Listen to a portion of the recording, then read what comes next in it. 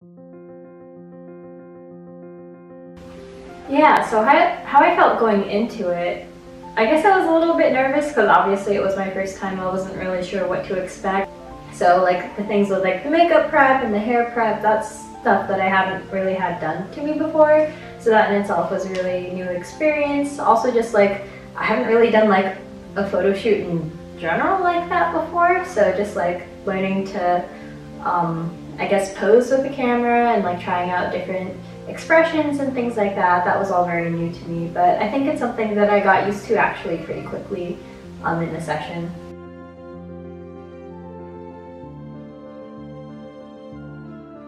Yeah, I do think so. It was just more like, I know what I'm supposed to do, but can I actually like do it in front of the camera is more like what I was thinking. Just being a little bit nervous, but that's about it. Yeah, the hair and makeup was really nice. I mean, it was my first time, but I thought it was really good. And also the hairstylist makeup style, she was really good at like just getting me to relax a little bit more just by like talking and having a good conversation. So that was really nice too. And she also listened to like what my preferences were and like what I preferred, and I also asked her for recommendations, which turned out really well.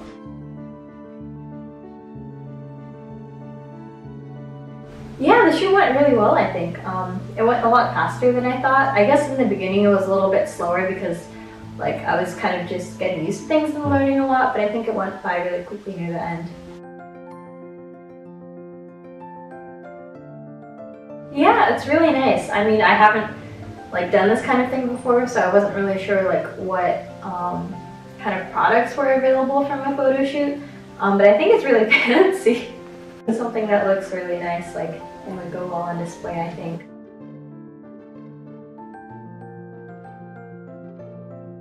Yeah, definitely. I mean, I think it's a really cool experience, and I think it'd be nice for more people to experience that type of thing. Because I have friends who definitely like, I feel like would be interested, but haven't like really heard of these types of things, and like don't know how to like go about it.